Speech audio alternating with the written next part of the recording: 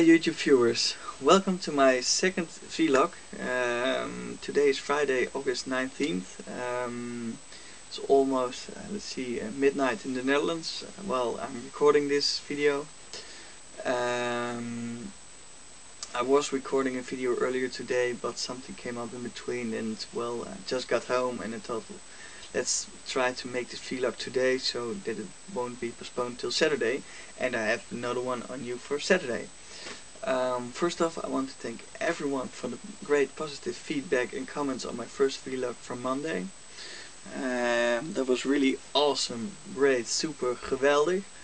I want to give a shout out to Cliff Sol, Kylie Martin 1, Resequencer, Kelinci, Ari, Lemon Pie LOL, PSP Heaven, and everyone else that commented and gave thumbs up. That was really great. I know I promised to put a vlog every day online since Monday, but on Tuesday I was on the road and forgot my camera.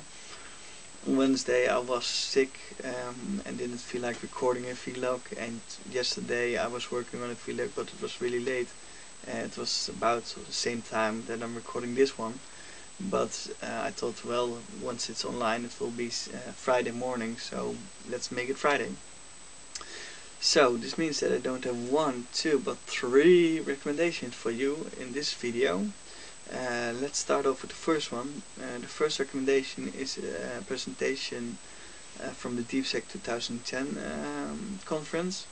It's called Malware Goes to the Movies, presentation given by Alexander Jampolsky. It shows some good examples on how one can add a virus or malicious code to a video file, such as an ASF file, because of the file structure. Another example he gives in his presentation is about the misuse of DRM protected content to let a user visit a malicious website when DRM restrictions are checked for a file. So for example, if you play DRM protected content with Windows Media Player, and Windows Media Player is going to check the restrictions for that file on an external website, it's possible for an attacker to exploit the request sent by the Windows Media Player by responding with a malicious website, or to let a user give a user a pop-up box and ask for credentials of the system to play the video. By this way you can compromise a computer. The second video I have for you is one from David Kennedy at the Nauticon 8 conference called Strategic Penetration Testing, Changing the Way We Hack. David Kennedy is mostly known for the Social Engineering Toolkit, also known as SAT. Well, in this presentation he begins explaining why it's necessary to start strategically attacking an organization, and how in this perspective a pen test should be done. He makes a point about not only pen testing via the risk assessment methodology, sorry for my English, but I'm Dutch, so please bear with me, but to use a practical point of view to cover all the assets of a company. He also mentions he and some other security professionals are working on an international standard for pen testing. If you want to know more about that, please check that video. Of course, he shows a demo of the latest version of the Social Engineering Toolkit. In this demo he shows it's possible to hack a fully patched Windows 7 system and doing things to it that a user can't see, such as installing a keylogger and locking a screen that a user is necessary for a user to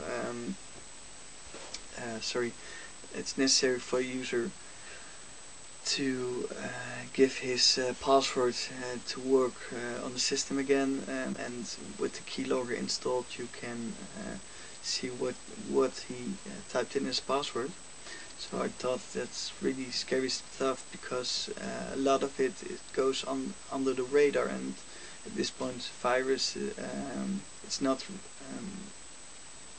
detected by virus scanner. So really check that the demonstration out.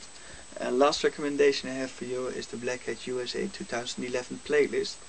Maybe some of you already noticed the Black Hat organization released 3 presentations during this week from the conference held earlier this month. I didn't have time to check out the videos for myself, but Black Hat presentations are almost never disappointing. So you can view them and let me know what you think about them. Presentations that are released are How a Hacker Has Helped Influence the Government and Vice Versa, given by Peter Zatko. The second one is called Faces of Facebook, or How the Largest Real ID Database in the World Came to Be. This presentation is given by Alessandro Acquisti.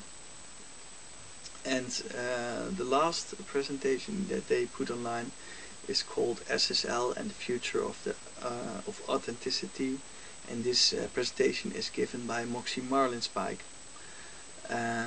Before I forget, I will make clickable boxes again that will take you to the recommendations I gave in this video. So I will create a box right here, I think. I hope this can be shown on the video. With the DeepStack 2010 presentation, Malware Goes to the Movies. A box right here on the left side, on the other side. I don't know if it's right or left, but if you click here, it will be the Strategic Pen Testing presentation given by David Kennedy. And the last box, I hope this can, I think here, I think. If you click on this box, then it will take you to the Black Hat 2011 USA playlist. So that are the recommendations for today. Please leave a comment below to let me know what you think about the recommendations and this vlog. Thumbs up or thumbs down if you don't think I should continue this. Thanks for watching, and hopefully see you again tomorrow.